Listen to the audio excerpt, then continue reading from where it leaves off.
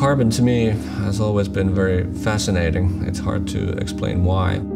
If we think about it, all the life as we know it is based on carbon. And here we are, two carbon-based organisms talking about carbon, while at the same time all of our fundamental questions and problems that we're facing with today have to do with carbon, either having too much of it in the atmosphere or not having enough of it in the topsoils where we grow our foods. The most powerful tool for a city to guide towards sustainability is the urban planning. And that's why we need to make most of the most valuable asset we have and plan the city according to, well, public transport, using renewable sources of energy, also using renewable materials, or use them again and not waste them.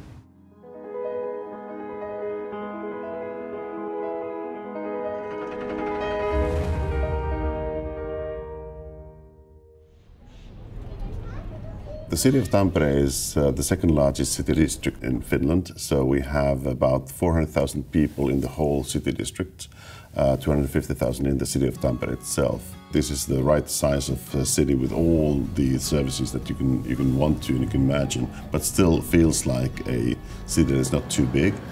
The atmosphere is one of the things that always mentioned as, you know, this is one of those things why I want to be in Tampere, because it's so relaxed, it's so easy to be here. The sustainability is key of our thinking. It's sort of embedded in everything we do, that we don't even want to state it out separately because it is always there. One of our goals is to be carbon neutral by 2030. We also want to bring much more attention to biodiversity, which will be one of those things we are focusing on in our next program for the next 4 years. City of Tampere really tries to make a sustainable future. We are really focusing on smart and sustainable together, since we have a strong background in the ICT sector. And we have, of course, this huge opportunity of this huge area of Hiedanranta, where we basically the city can focus its efforts toward novel solutions in buildings and in construction. So that is why we created this Living Lab, to really make the most of this opportunity. Right now we are looking for different companies to come in and kind of fill the gaps. Because once we are aiming for the sustainable future, there are plenty of gaps. I mean, there are a lot of stuff that the companies nowadays still don't do. And we are all kind of now looking for those sustainable solutions of the future. Carbofex is a pioneering CO2 removal company. And you know how we do the CO2 removal is we make biochar out of biomass that would otherwise degrade, and we convert the carbon into a mineral form that cannot be released back into the atmosphere. And then we use that carbon in applications where it's not burned or volatilized back into the carbon cycle. In other words, we hack the carbon cycle. The Hiedanranta area, the city bought it from the forest industries in more 10 years ago or so, and ever since it has been the kind of a spearhead of circular economy and circular thinking within the city.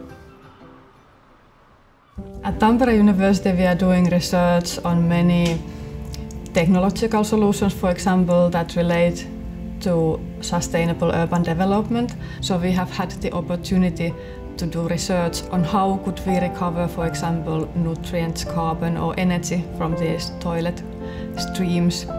Tampere universities, they have wide networks with different business communities, municipalities, research organizations, universities and also non-government organizations, nationally but also internationally.